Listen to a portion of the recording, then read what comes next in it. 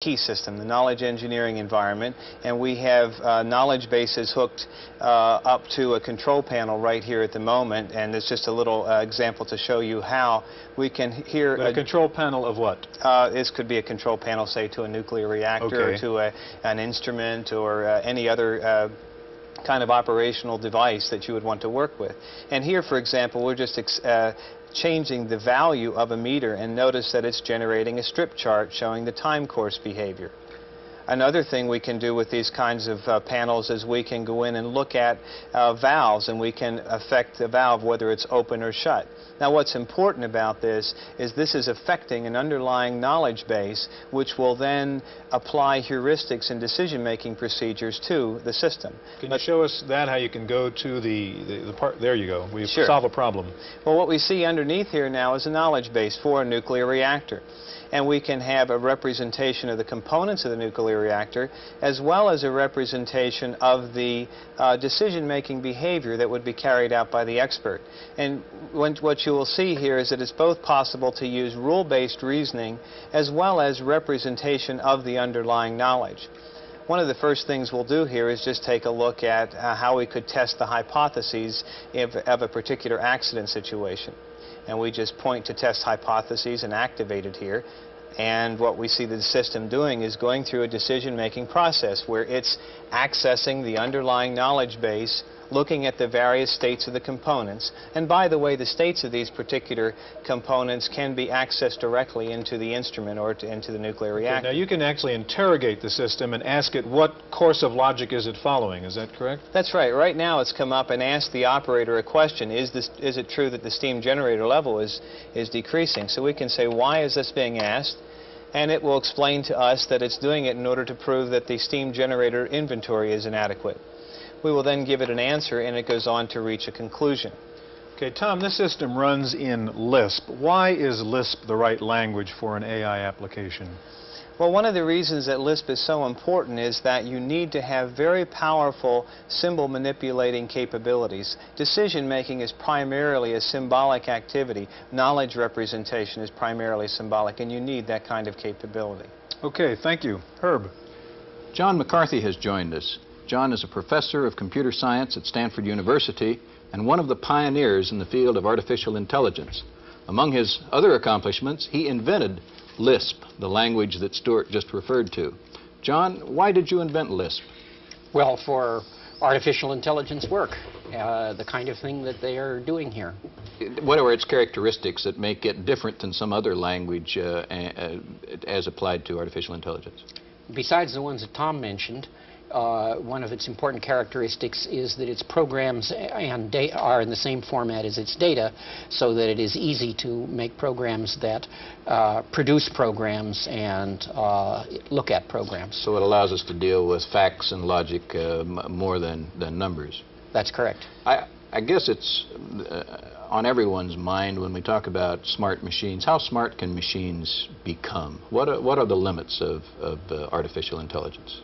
Well, I see no limit short of human intelligence, and then with faster machines one could do the equivalent that a human could do in a short time in a very long time. Nils, what's your thought on that? How far can we go with this? Well, I'd separate some of the problems that we're facing in order to make machines more intelligent into about three different varieties. We've heard a lot about how important knowledge is, and one of the important things about knowledge is what knowledge should be represented in a program. And some of the difficulties that we're having in making programs smarter is that we're not sure exactly what it is we want to tell those programs about certain subjects. Another category is, once we figure that out, how do we represent the knowledge in the computer itself? And certain kinds of knowledge is proving a little difficult for us to represent it. The third category has to do with how that knowledge is used, and certainly there's various activities there that have been rather successful, but other things that really have to be done yet.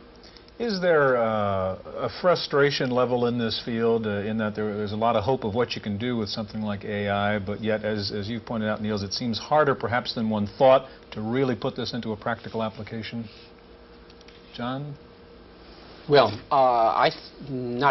there is a certain level of technology in artificial intelligence today, and many people are making applications based on this technology.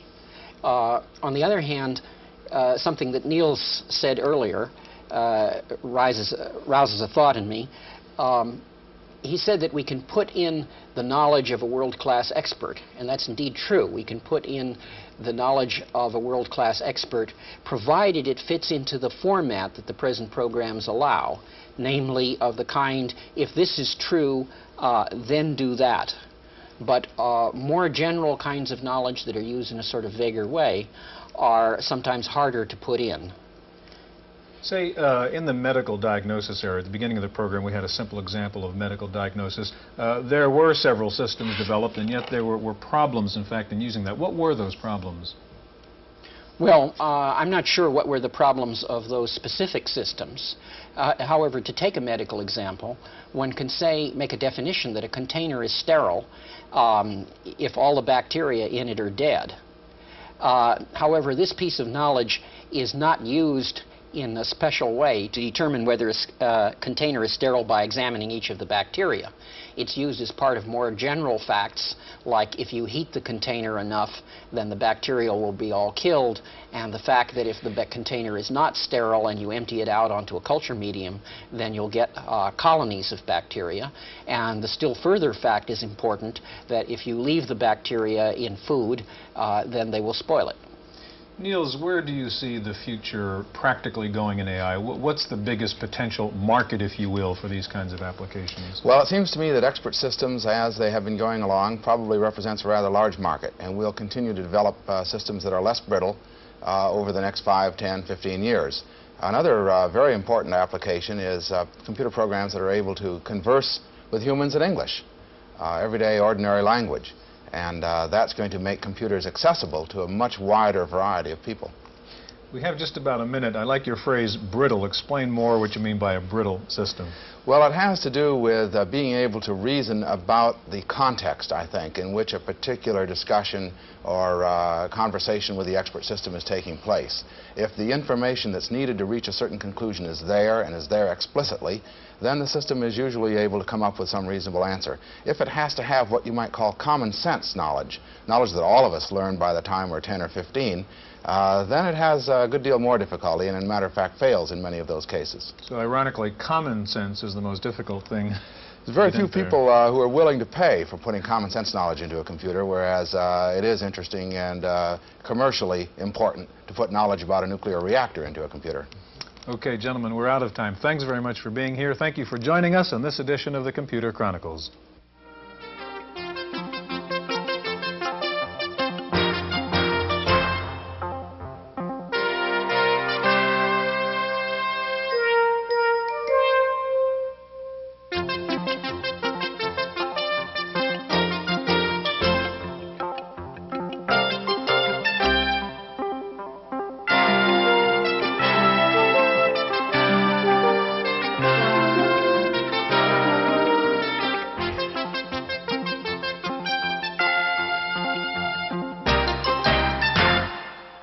Microfocus, creators of visual programming tools for software development, is pleased to provide major funding for the Computer Chronicles, the story of this continuing evolution.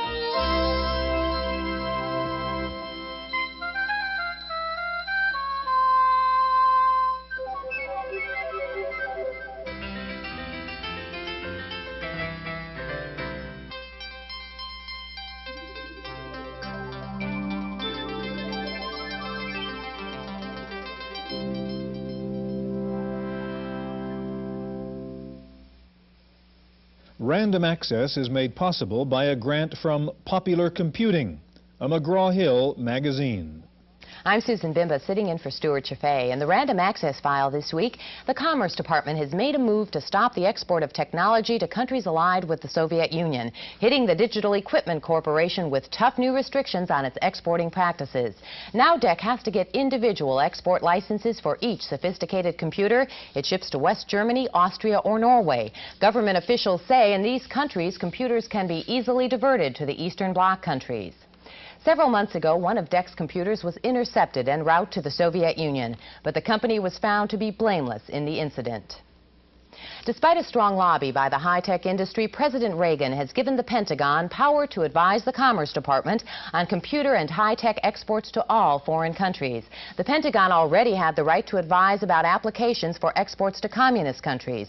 The Pentagon feels its input would help cut down on the number of computers that get diverted from non-communist countries to communist ones. The National Semiconductor Corporation could be banned from making chips for government projects. Early this month, the company admitted that over a 3-year period, it inadequately tested chips that were used on many military projects. Now the Defense Logistic Agency is investigating National Semi, trying to find out exactly who's responsible for lying to the government about the testing. Despite these problems, National Semiconductor is reporting a profit of $15.4 million for the quarter ending March 4th. IBM is reporting big demand for its little computers. The company says this year its shipments of the PC will be triple what it was last year. It's estimated that IBM will ship more than 2 million of its PCs, PC Juniors, and other desktop IBM computers combined. And now that IBM is making its own portable computer, it looks as if Compaq, a maker of IBM-compatible portables, will be lowering its prices. So far, no date has been given for the price cut, but industry insiders say it will probably be around the beginning of April. Right now, the Compaq portable sells for $2,995. That's $200 more than the IBM portable. With a projected $500 cut, the Compaq will sell for $300 less than the IBM portable. Atari Incorporated is making cuts, but it will be employee cuts. The video game maker says it plans to lay off about 300 workers. At the same time, an Atari spokesman says there are plans to expand the sales and engineering staffs by about 100. Last year, the company lost over $500 million, laid off more than 2,000 of its Bay Area workers, and moved part of its operation to Taiwan and Hong Kong. Well, last week we told you the Japanese Trade Ministry may introduce a bill that would reduce protection of U.S. software in Japan. This week, the U.S. government is warning that if Japan's parliament ratifies the bill, the U.S. will retaliate in kind. If approved, the bill would limit copyright protection to U.S.-made software, making it necessary for U.S. software owners to license their programs to Japanese makers. Well, a little closer to home, our software reviewer, Paul Schindler, has some information for blackjack buffs who don't have money to burn.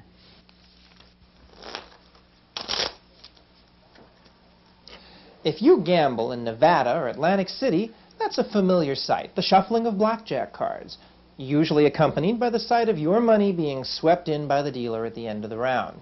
Well, if you're tired of losing, there's a computer program for you. It's Ken Houston's Professional Blackjack.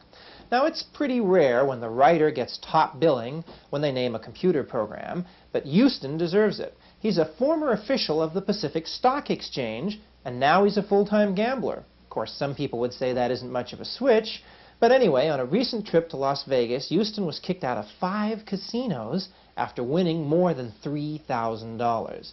Now, most computer blackjack games will just play blackjack with you. But the Whole Earth Software Catalog and Review says Houston's Professional Blackjack will teach you how to play the game and win using various point counting methods.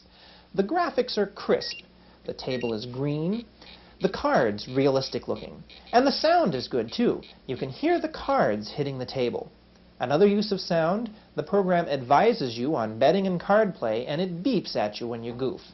Ken Houston's Professional Blackjack is $70 from Screenplay in Chapel Hill, North Carolina. For Random Access, I'm Paul Schindler. Next week, Paul reviews Volkswriter Deluxe, and that's it for this week's Random Access. I'm Susan Bimba. Random Access is made possible by a grant from Popular Computing, a McGraw-Hill magazine.